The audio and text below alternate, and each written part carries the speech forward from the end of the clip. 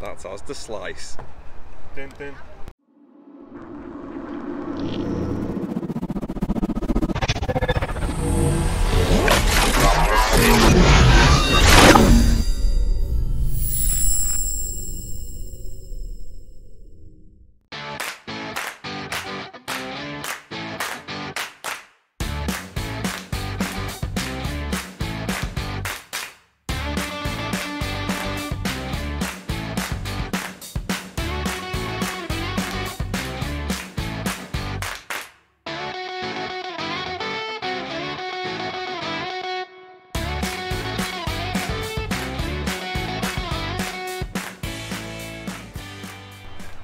Hello everybody and welcome to Slice UK, it's Brad and we're here with another pizzeria review for you. As you can see, we are at Asda, one of the biggest supermarkets here in the UK. Not a pizzeria, you may be shouting. Why are you at Asda? Have you done the big shop? I have actually.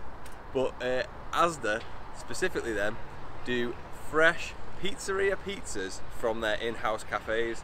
It's no bullshit. Just have a little look at this one. So there it is, a big New York slice to be fair. You can get it by the slice or you can buy a full pie. This slice was £1.50. I mean, fill your boots with that. So yeah, I mean, it's a bit shit really, isn't it? I'm at Asda. Tony's been out on these glamorous locations. He's been to lovely places in Cheshire doing open smoke. He's been to Outback with a Land Rover Defender, and I get Asda Runcorn. Thanks. Tony's on the camera by the way, so cheers for that mate. The reason being though, in all seriousness, is I'm doing a launch of my cafe soon. I'm doing like a little health food kitchen, so I've been like really balls deep into that basically. So I'm trying to stay as local as I can, and Tony's like going a bit further out afield and doing the other ones. So he's in Nottingham as well soon from the 12th, thanks to a Instagram poll. So go and check those out when they're up. So anyway, let's get on with this and get the pizza, because it was in like a warmer. We asked for it re-warmed, to make sure it was like piping hot, and she said, "That's what I've got the tongs for. It's already hot." So there you go. If you want me to feature in a Scouse film, then I'm available. Right, this is a huge slice by the way. Pow! I mean that holds up. That holds up. Let's have a look at the undercarriage. Big old slice that, isn't it? It's got dots on it, which would suggest to me that it's not hand stretched and it's just been rolled. So it's going to be super bready or just super close. Right, let's see what it's like.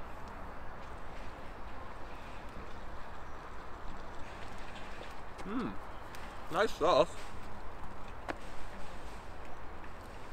Nice sauce. Yeah. Quite surprised by that. Somehow they've managed to make the dough sticky. Don't really know. The dough's really sticky. It's really. I did Papa John's for another review, and that was really bready. But this is like, I think this would probably weigh a stone if you put it on the if you put it on some scales.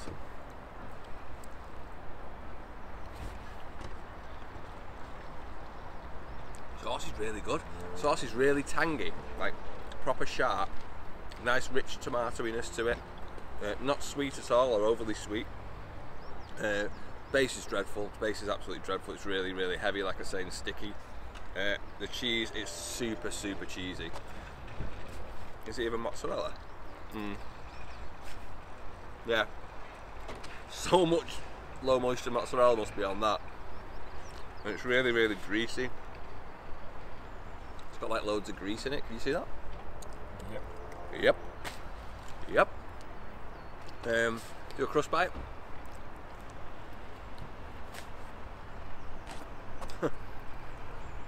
The crispness. Zero crisp. Well, no, that's unfair. It was a little bit crisp. We already know that the base is poor. Right, how do we score this?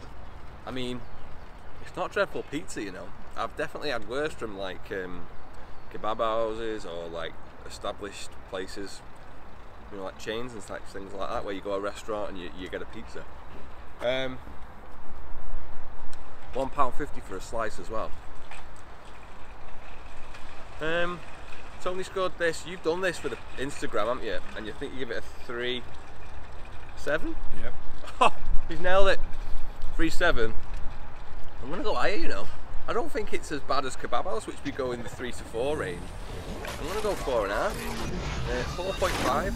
I think the sauce saves that. If that was a bad sauce, you're looking at like a 2. I'm gonna go 4.5.